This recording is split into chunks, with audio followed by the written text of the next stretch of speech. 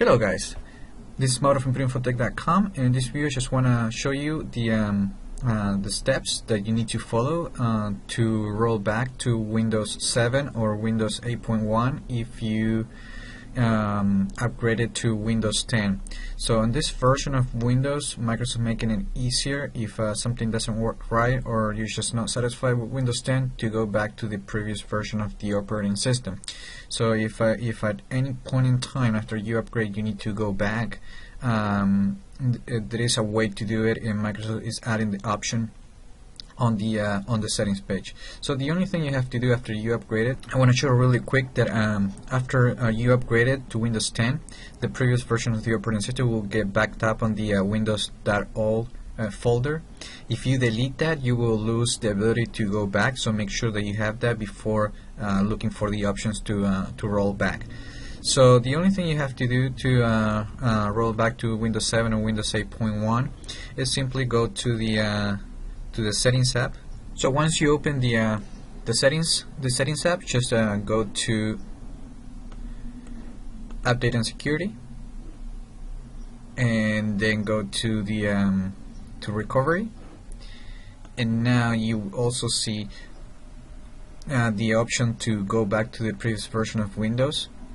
And I'm using the most stable version of the operating system, so this is the build 10.074, but it will work the same in the other builds or when Windows 10 releases.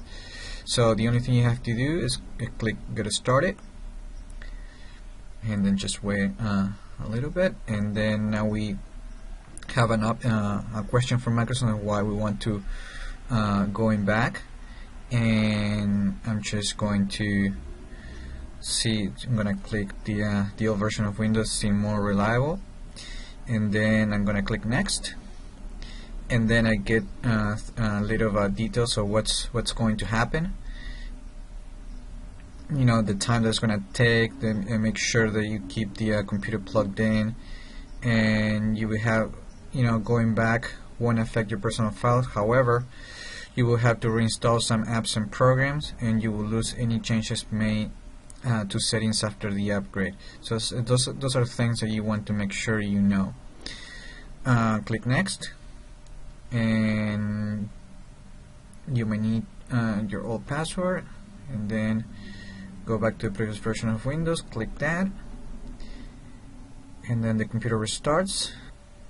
After the computer reboots, we're gonna see this screen restoring your previous version of Windows, and basically this is gonna take some time. I'm gonna pause the video, I'm gonna come back when everything is done, and I'm gonna show you that everything returned to normal.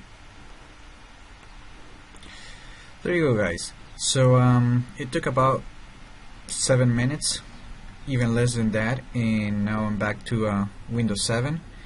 And let me see if I go to the go back to the C drive, and we don't see any more of the .all folder right there. And pretty much now everything should go back to normal, minus the apps and settings that you might have to redo on Windows 7 to get the operating system completely back. But that's basically all you have to do. So it's really nice that now we can actually go back.